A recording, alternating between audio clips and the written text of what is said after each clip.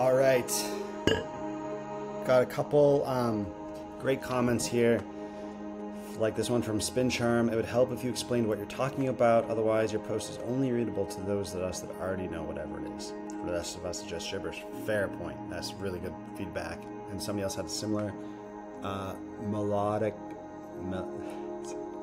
ease 48. Anyway, can someone explain to me what's going on? Okay, so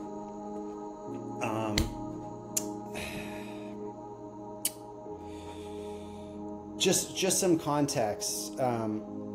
This is just all started because I'm, so I'm a startup guy. I did startups a long time. I've got a current startup going on now, a couple of years.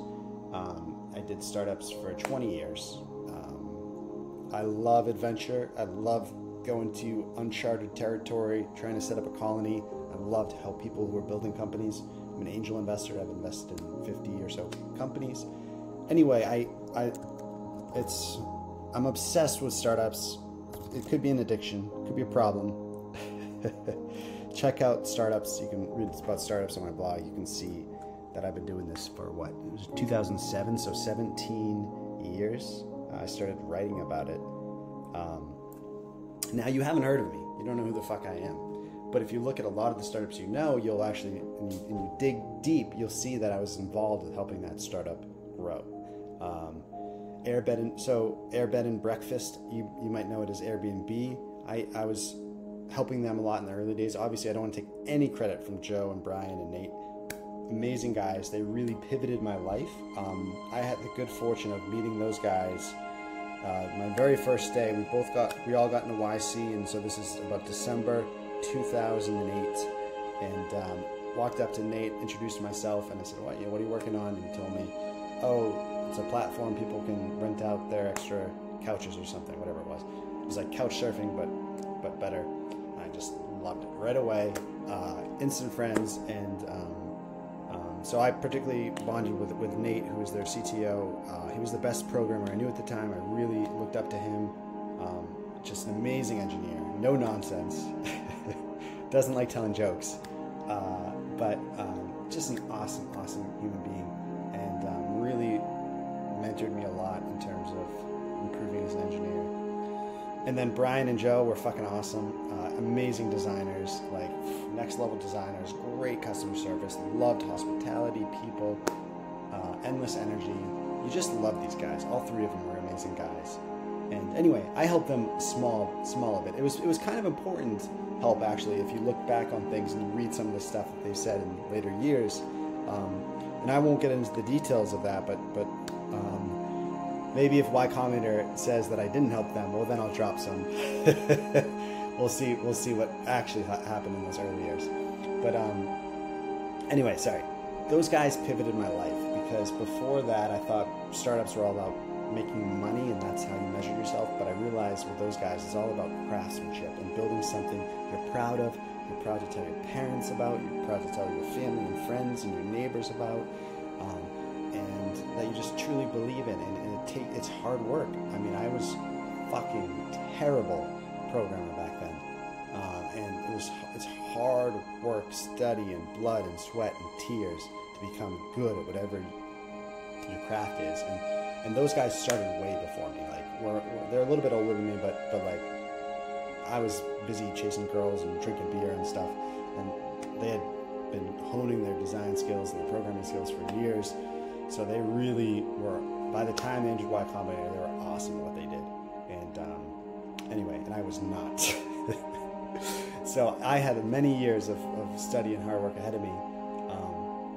But anyway, but the point is, I did everything I could to help them out. I Airbnb'd my room. I got all my roommates using it. Brian would stay at our house and he'd bring like newspaper reporters to do stories on what Airbnb is, and we just promoted the hell out of it. We helped each other out, and I did that with all the other startups in my batch too. Not all of them. Some of them I forget, but any ones that I could help out, I helped out, and it was awesome. And again, I got so much more out of my relationship with the Airbnbs, because just in terms of how they helped me become a better human being.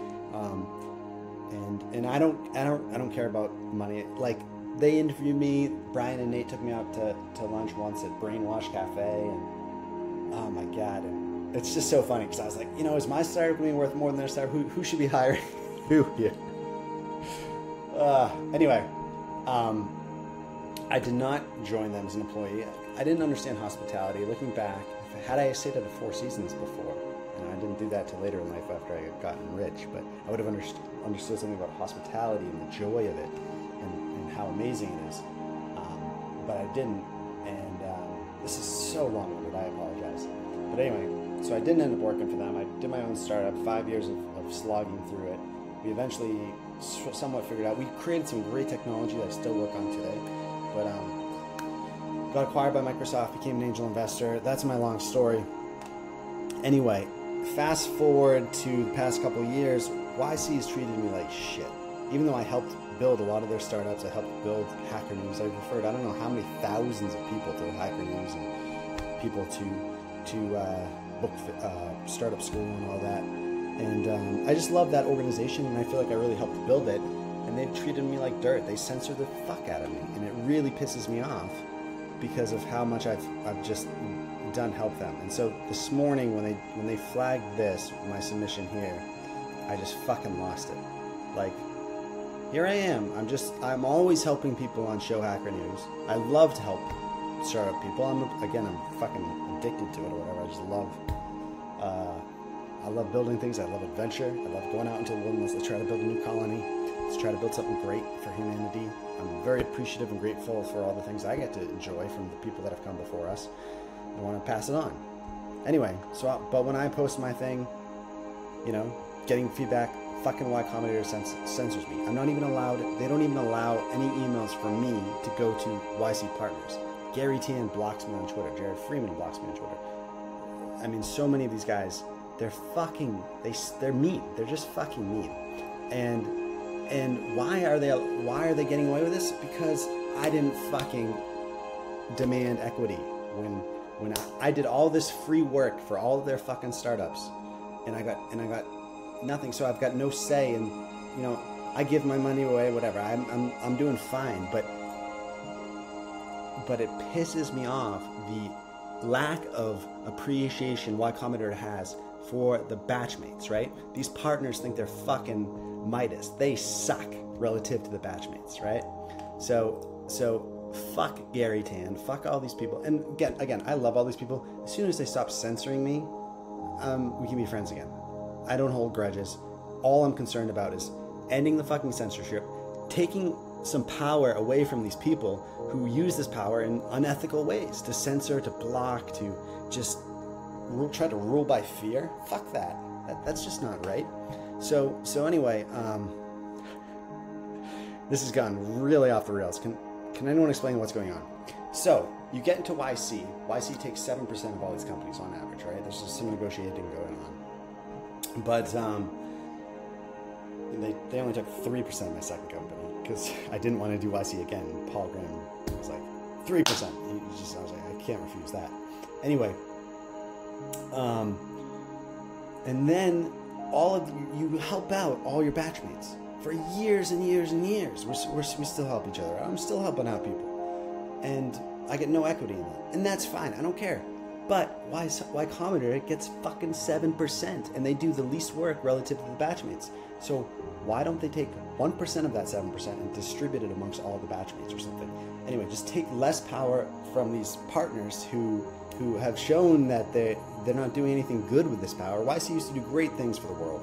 They came out with safes and startup school, and they used to innovate and Hacker News. And what have they fucking done lately? It's all secretive, Bookface and all this secretive shit, and censoring and shit. And they need a fucking wake-up call. We got to stop giving these partners power, and they need to appreciate that it's fucking people like me, it's the batchmates that make these companies that have made Y Combinator what it is. It's not the fucking partners, it's the batchmates. And so if they're not gonna fucking reward that and recognize that, if they're gonna treat batchmates like me or Aaron S, you know, then fuck them. Like, anyway, the batch should demand it. So basically, how it should work is you get into YC. YC takes 7%, about say 2% of that, say 20% of that carry gets divided, gets put into a fund, and all of the people in that YC batch get equal access to that fund. So what is the effect of that? Getting into YC is going to be a lot more valuable, right? Because now, sure, you get the 500,000, you get all the benefits, but you also get some carry in all of your batchmates. You're going to be more motivated to work for batchmates, but most importantly, the partners aren't going to get all that power, and they're not going to be able to treat people like they've treated me and treated some other YC founders and they're not going to be able to rule by fear as much. And I'll post some more stuff, but they do not take criticism well, and they will retaliate, even if you're trying to be helpful. So anyway, super long-winded, and I don't know if that explains. That's not a too TLDR, but there's my rant for the day, and I'm gonna get back to coding and building. But thanks for listening to my rant. Cheers.